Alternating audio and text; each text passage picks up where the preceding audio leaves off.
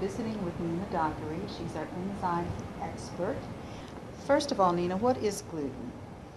Well, gluten is a storage protein, actually really a glycoprotein. It has a sugar attached to a protein, and it's more correctly called a prolamine. And this is a protein that is found in grains, and particularly in wheat, barley, and rye, and perhaps even oats. And it is a protein that seems to cause problems for people at an increasing rate in the last few years. We're hearing a lot more about it anyway. It's much more prevalent, isn't it? It is much more prevalent. And the problem is we have several different degrees of what people perceive as their degree of difficulty with it. There are people who are simply gluten sensitive. In other words, when they eat certain foods, particularly wheat, products with wheat in them, they get stomach upset or a little diarrhea or something like that, gas maybe.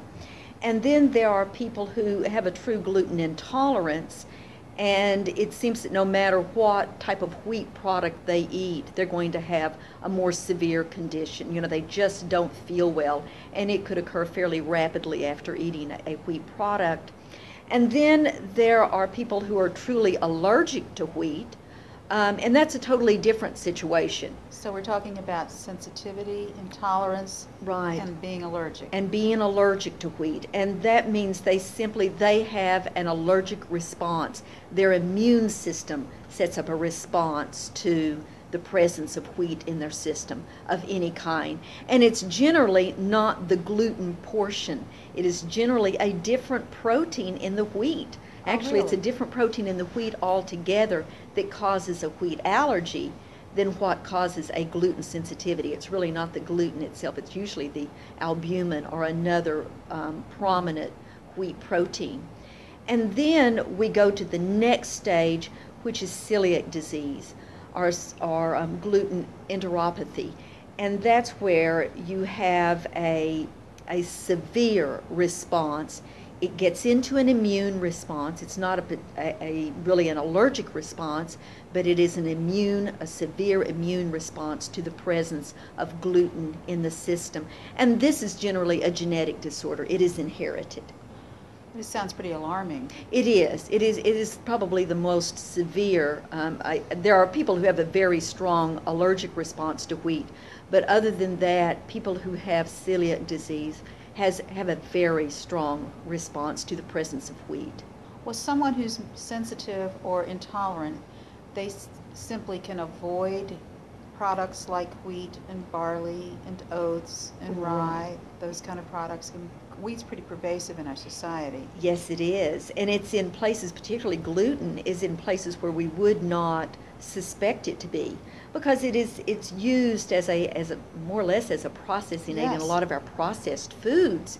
And so when we're talking about people who have celiac disease, for instance, or who are allergic to wheat, they avoid wheat products altogether. They live for people with celiac disease, a gluten-free diet.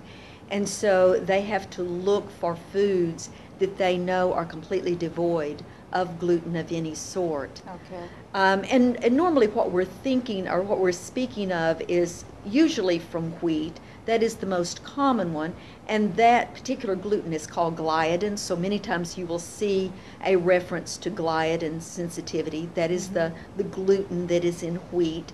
There are other glutens that are in barley and rye, triticale, or in oats that have different names. All of them are kind of grouped under this gluten umbrella. Okay. But they're all just a little bit different. Normally what we're looking at is the gliadin or the wheat fraction of that. But yes, and so what people tend to do is to avoid wheat products or anything containing gluten altogether, which could also include barley and rye as well, and sometimes even oats. That's very difficult to do in our society. So there is an enzyme that we can take, right, that will help with that? Yes, for those people who have a sensitivity or a mild intolerance, there are a lot of enzymes recently being studied to help particularly with celiac disease because it is such a severe condition. But if we take that one out and look at least controlling sensitivities and intolerances, there are a lot of enzymes that are being studied at this point. One of those being an enzyme called DPP4 or dipeptidase, which is an enzyme that is normally found in the intestinal wall. So it is an enzyme that is in our bodies to begin with.